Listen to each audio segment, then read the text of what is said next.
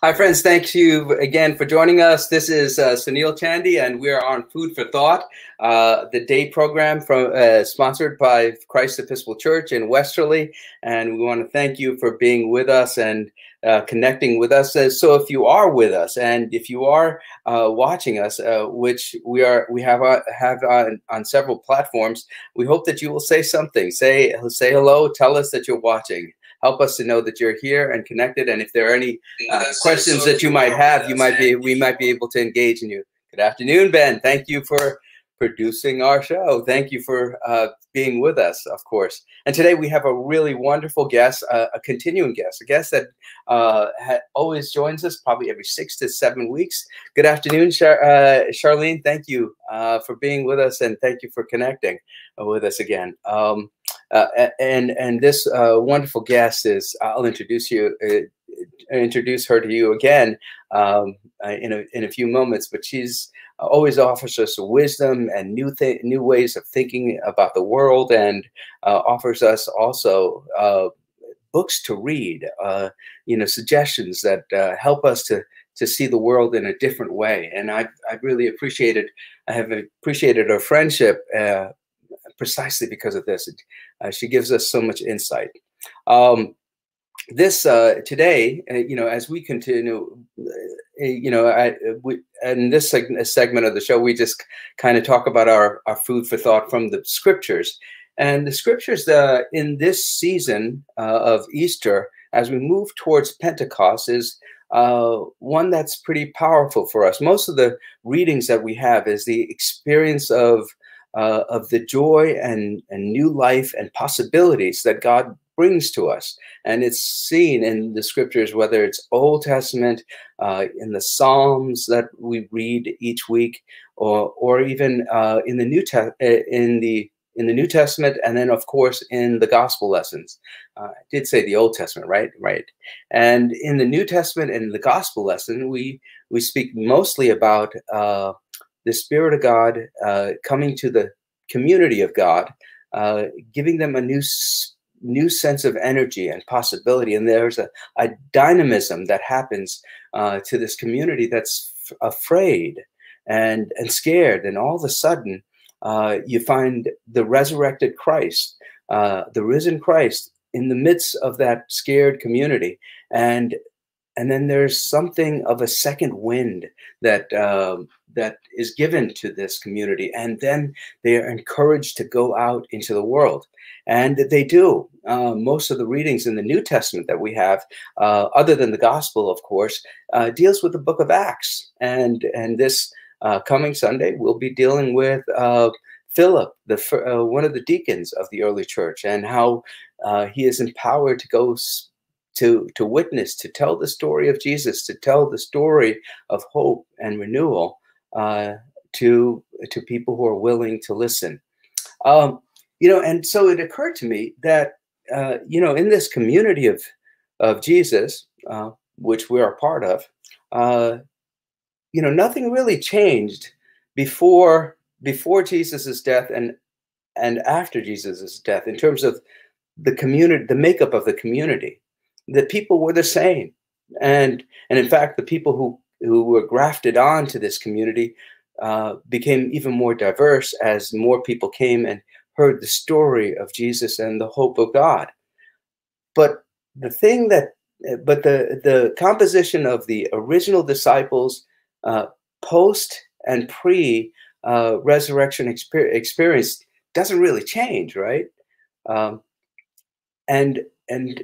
it occurred to me that the people don't change, but their spirit does.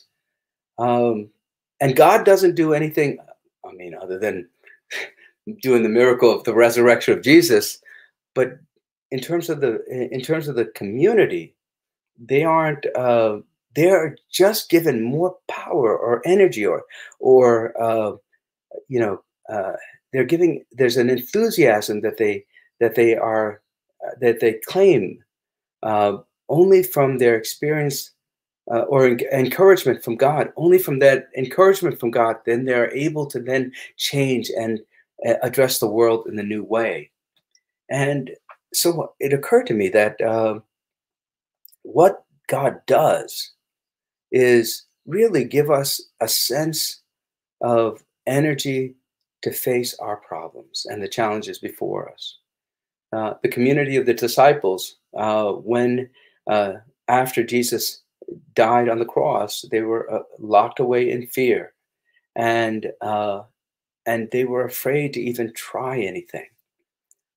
What this Spirit of God does in the resurrected Jesus, the resurrected Jesus gives them the courage to lean into their problems, to lean into their challenges, to learn from it, to adapt to it, and then to use those challenges to proclaim the kingdom of God. And of course, that's what exactly happens with those disciples.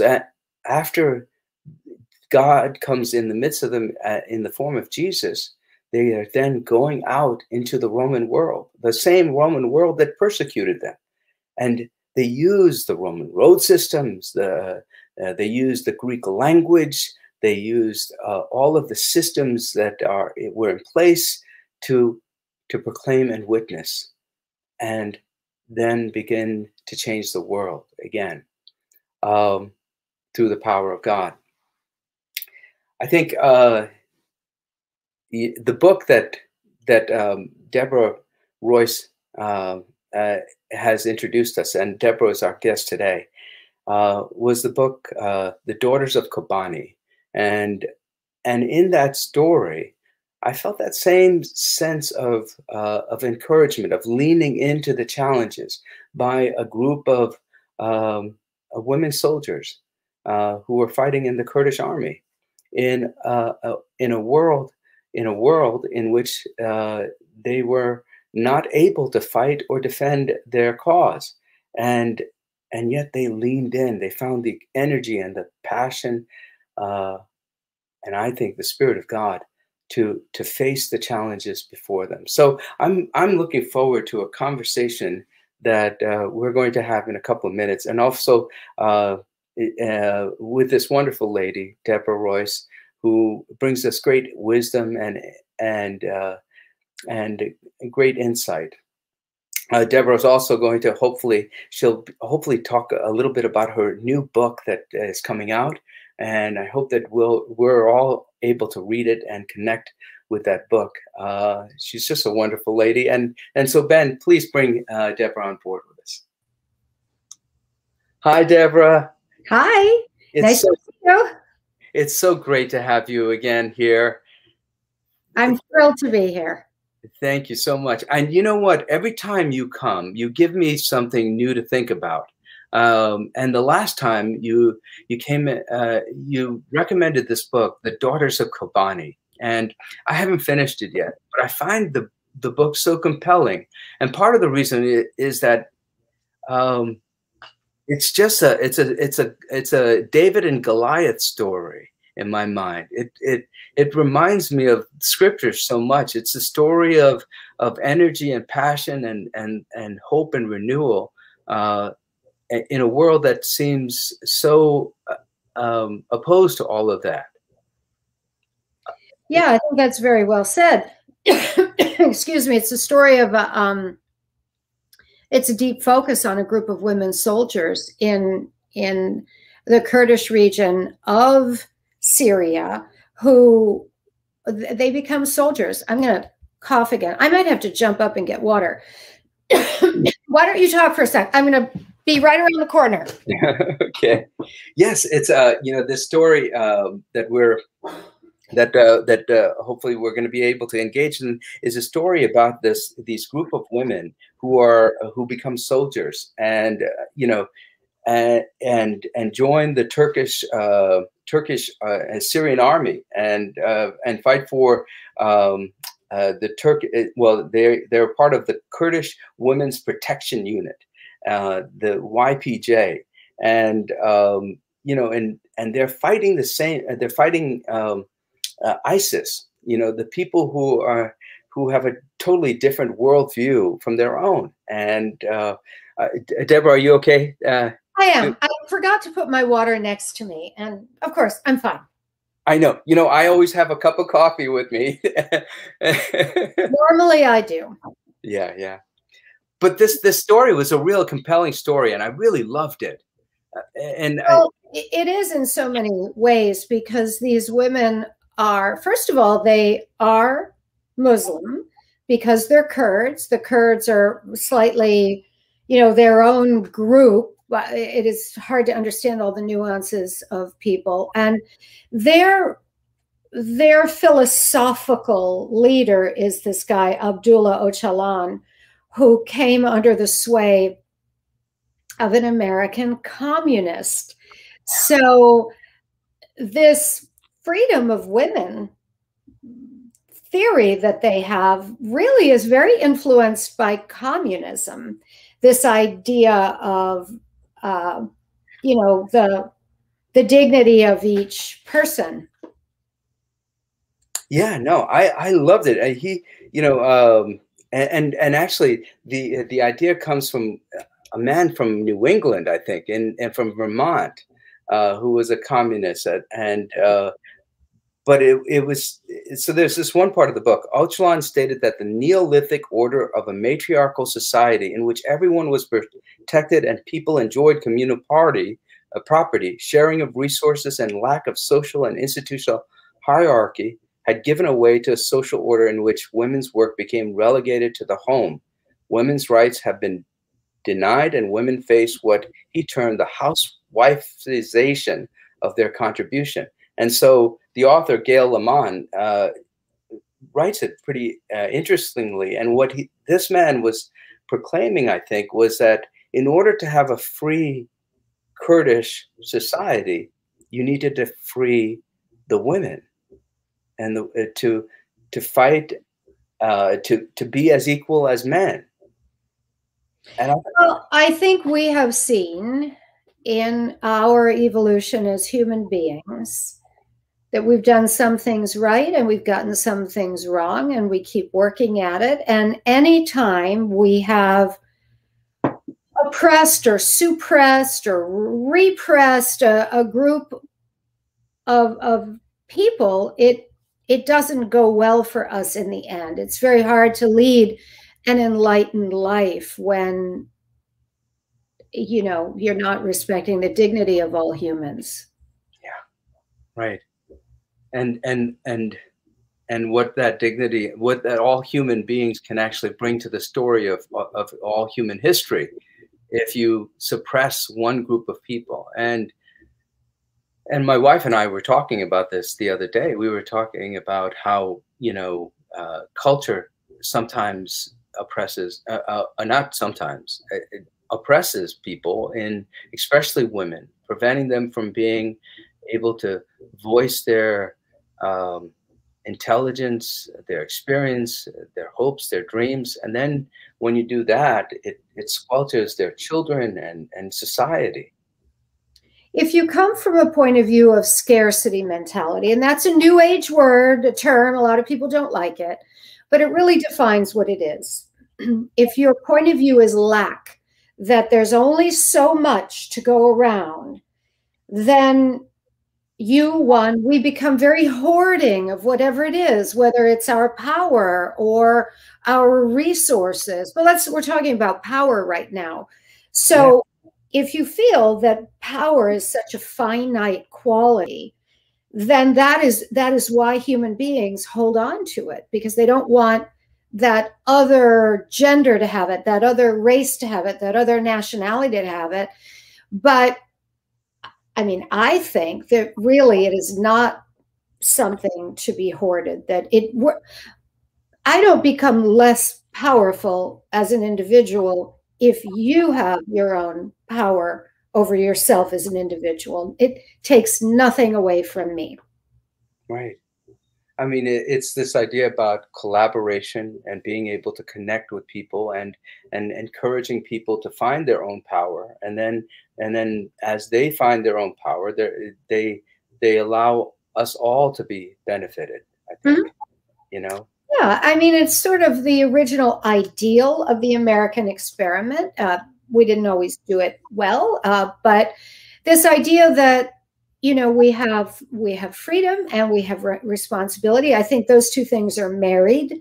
You can't have one without the other. And that's what we all want. We want to be able to carve out our own destiny. And that's what in Gail's book, she really shows us a very unusual situation in that part of the world where these women have such a strong role in not an avenue that is very enlightened. It's the theater of war. It's violent. It's killing. But yet they're defending their land and their people. You know what? It's so funny. You know, have you ever? So I've done prayers for sports teams, right? You know, whether it's high school or sometimes like they ask me, Father, come to say a prayer for us. We're gonna our opponent is Stonington next week, and we want you to pray for us because we want to win, right? And of course, there's somebody else on the other side, another priest on the other side, who's praying for the victory of that team too, right? And so, there was a point in the book where Lamont was suggesting, here are these women, and they're engaging in this work, in this hard work of going to war, and they have this cause, and they're praying for this cause, and yet the people they're also fighting who have a different worldview, ISIS, who believe in their cause, right? And they're praying for their cause. ISIS wants to reestablish the caliphate, and they want to suppress women and keep women down, whereas these young women are pushing against that. And it was just this really interesting. And the way Lamont writes it, she didn't actually diminish the power of ISIS's vision in some way. She just says that this is an alternative worldview, and it's clashing in this little place called Kobani. And God is on our side, right? Whatever side you're on, God is on our side. Yeah. I think we have such a limited understanding of what the whole picture is, what's going on here. We're often, our prayers are wish lists for what we want to satisfy something, and not always. I'm not talking about praying for, the healing of another human being or all that stuff. But often we are praying for a wish list. And I'll only speak for myself, and I'm often very much missing the bigger picture of what might be for my greater good. And when we get to talking about my book, which is behind me, I'll tell you a funny little story exactly to that point. I think I'd love to hear that story. Let's go. Okay, so 2 days ago, my book, Ruby Falls, I have these big things here. I've got the book right here. We had a billboard in Times Square, a gigantic billboard in Times Square. And I was able to drive in and stand under this billboard like a crazy person, pointing up, and take pictures of it. And it's all over social media. This billboard was at 1515 Broadway. Mm-hmm. The very building, 41 years ago, because I'm a woman of a certain age. I had finished college. I was back in Detroit. While I was in college, I had danced in a major studio film, and I had the chance to go to New York and audition for the same choreographer, flew to New York, dropped my bags at a friend's apartment, and went to that door, 1515 Broadway, to audition for a part I did not get. So let's talk about praying for what you want. So I wanted that so badly. I scraped all my pennies together. I got that ticket. I got on the plane. I flew to New York. I went to that door, 1515 Broadway, audition, didn't get it. If God had said to me, or a messenger of God at that time, listen, little girl, don't worry. This isn't going to work out for you. You're not going to get this. You're not going to make it as a dancer. You're going to live another 41 years. Some things will go well, some things will go poorly. You'll win some, you'll lose some. But in 41 years, you're going to be up on this giant billboard above this door. Come on. I would not have been able to understand it. There it is. There it is. I would not have been able to understand that. So my wish list prayer at the time, there I am. That's I would have thought, you know, no, I want this. Yeah. But it wasn't meant for me. And easy for me to say now, but it would have been utterly impossible for me to understand then. You know, I love that story, and it's beautiful. I love the clip. It's a great clip of you. It shows so much joy in you. Yes. But I also imagine that maybe that 20-year-old girl, little girl, a younger woman, being so disappointed, but through that disappointment, you adapted, you leaned in, you faced that challenge, and then you overcame it, and then through that challenge, you learned and succeeded in other ways, and you know, these disappointments we have, they're important because they're part of our story of success, of hope. You know. I agree. And can you imagine how obnoxious we would all be if we never had any failure? We would not be very interesting people. We would not be very compassionate people. I mean, think of all the things. I think of myself and just my own failures and struggles. And those are the things for me that got me to the other side. So writing now, I didn't do as much writing as a young person. I'm having this later writing career. I think I have something more valuable to say than I would have had to say as a younger person. And I'm not disparaging younger writers. Many have it all together in a way I did not. So I'm sure, like, I'm looking forward to reading Ruby Falls. And, you know, when I read Finding Mrs. Ford, I thought it was just, it was beautiful because there were so many different layers to it, right? And so it could only come from a person who's experienced many different layers in life, you know. And I'm wondering, is that the same approach that, you know, I'm sure I'm probably going to enjoy Ruby Falls because of all the depths, the different surfaces in it. I hope so. It's a very different story. This is a story of trauma. A little girl is abandoned in a very shocking way at the very beginning of the book. Mm. And when you next see her, she's abandoned in a cave, a dark cave, and it is very traumatic. When you next see her, she has put her life together, reinvented herself. She's an actress, but she's making poor choices. She marries a man she doesn't know and does not tell him about this thing that happened in her childhood. So she begins this marriage with a secret, and it's kind of a Gothic structure. And I don't mean Gothic like vampires. I mean Gothic like a Victorian Gothic novel, like Jane Eyre or The Woman in White or Rebecca, in which you have a young and vulnerable heroine and a male figure who may or may not have her best interests in mind. So it's spooky, but so it deals with issues of trauma. It's a thriller on one level. So there's this kind of very tense plot line going along, but there's a deep examination of this trauma that happens to this girl and how she does or does not cope with it. Wow. Does or does not cope with it. So she has a choice of coping with it or not. Well, I don't know. Does she have a choice? I'm not going to tell you that. All right. Part of what is peeled, this onion that's peeled in the course of the book, but this thing that happens to her as a child, does she or does she not cope with it? That's what the book is about.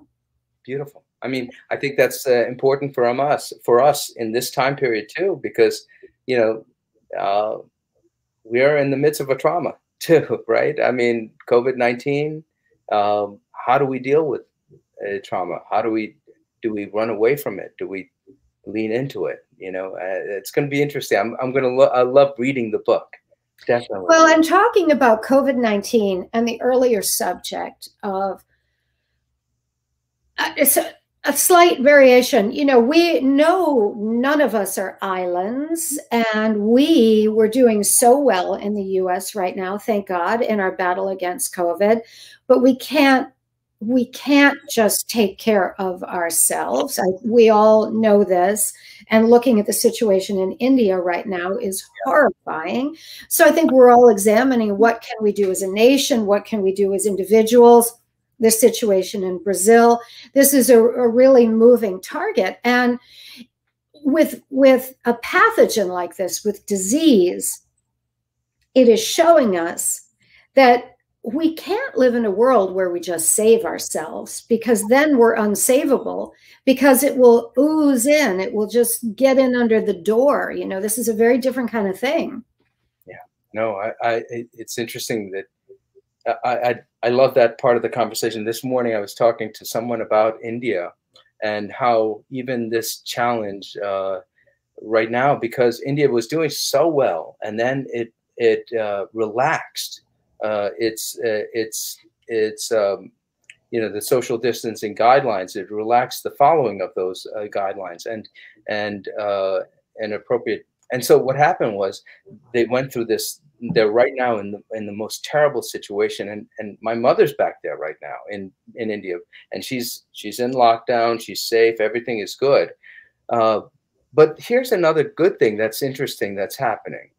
Through that situation, I was reading this morning that all of a sudden the border states to India, you know, like China and Pakistan, these are nations that India has not had a really a wonderful relationship, working relationships with. I mean, Pakistan, actually, it was a hard divorce almost from India, and there was great enmity between the two nations. And then, of course, there's some real border issues between China and India. But right now, because of this crisis, these former enemies are now looking to help.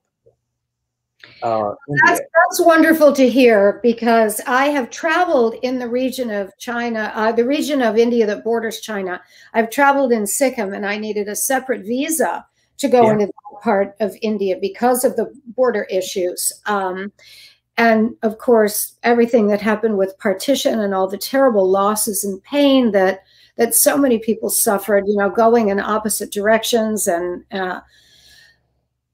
we can only hope when these crises come along that it brings out the best in us. And I think you talk about choices. We all have those choices at every moment.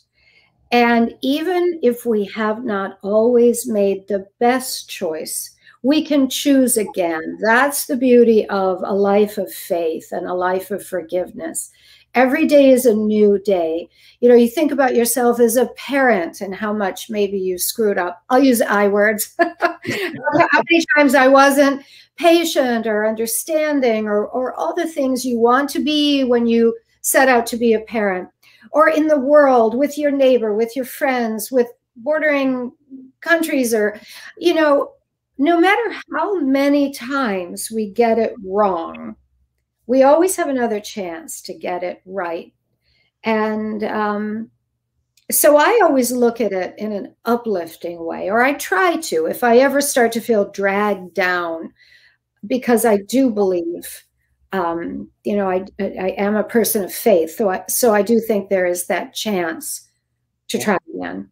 Yeah, definitely. I mean, our Christian faith is one of second chances. And I think that's what draws me to it so much. And I think even those disciples who were locked away for fear, right? All of a sudden, God comes in the midst of them and says, look, you have a chance again to do something different. And God breathes God's breath into them so that they're enlivened to go out into the world again and try, which is the thing that I always love. And that's, I think, what I loved about the Daughters of Kobani. I loved even about Finding Mrs. Ford. You know, this young woman who lost her way, but then has a second chance. I love that.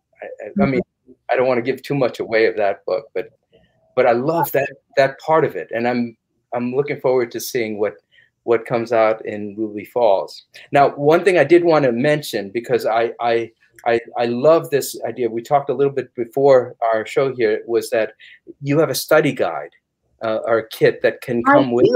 Yes. So if you go to my website, which is my name, DeborahGoodrichRoyce.com, there it is. So if you go to author visits or some section, just noodle around. I have the most beautiful book club kits now for both books. So you click on the book club kit and you can print it out. It's, you know, bookmarks, Q&A for book clubs. And the other thing that's really fun is for both books, I've created a playlist. So there might be people who could create a better playlist than I could. Oh yeah, keep scrolling down. You're heading in the right direction. There you go. So each book has a book club kit, and it's really fun. It's a study guide in each of them, so they're free. People can click on them, print them out, and then I do book club visits. I do Zoom, I do live, and it's a lot of fun to talk with readers. I think this is great because, you know, we're working with literacy volunteers here at the Christ Church, and I'd love to do like a book discussion about book discussions in general, but Ruby Falls would be great. If you have a study guide, it really makes it easy. We do, and the book will be available Tuesday, May 4th in hardcover or audio or Kindle, not paperback. That's usually about a year before it comes out.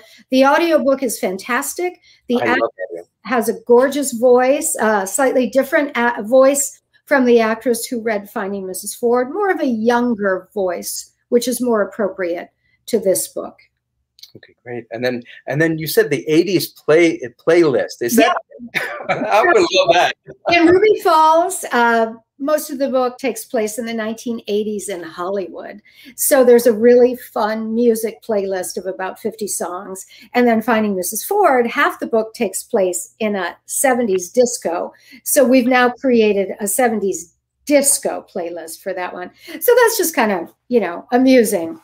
I love it. Mm-hmm. I love it. Deborah, it's always great having you here, and again, it's great having you in the Westerly Stonington community, and you and Chuck are just amazing people, good people, and good citizens of this community, and we're grateful for your presence. And so when you're back in this area, don't forget to come to our church, visit us again, and be a part of our community too. I'll be there. Thank you. Always a pleasure. Same here. God bless you. You too. Just a wonderful lady, and filled with insight. And you know, I've been really moved by a couple of the books that she's recommended. The last being The Choice, which led me to read The Gift, and then of course this Daughters of Kobani. And I'm looking forward to reading Ruby Falls, and I enjoyed Finding Mrs. Ford. But more than anything else, Deborah offers for us on this show, offers us wonderful insights, helping us to kind of lean into our own challenges of this moment. But as is our tradition, this is our time to end the program, and we usually end with a prayer. And this is the prayer attributed to, or one written by Bishop Thomas Brown of Maine. The Lord be with you. Let us pray. Jesus Christ, you traveled through towns and villages, curing every disease and illness. At your command, the sick were made well. Come to our aid now in the midst of the global spread of the coronavirus. Heal those who are sick with the virus. May they regain their strength and health through quality medical care. Heal us from our fear, which prevents nations from working together and neighbors from helping one another. Be present with those in authority who are making hard decisions. Support the medical professionals, emergency responders, and our counselors and caregivers. We ask this all in your name, Jesus. Amen. Join with me in the Lord's Prayer. Our Father, who art in heaven, hallowed be thy name. Thy kingdom come, thy will be done, on earth as it is in heaven. Give us this day our daily bread. Forgive us our trespasses, as we forgive those who trespass against us. And lead us not into temptation, but deliver us from evil. For thine is the kingdom, and the power, and the glory, forever and ever. Amen. Friends, go in peace to love and serve God. Spread the light of Christ to the world around you. The world needs it right now.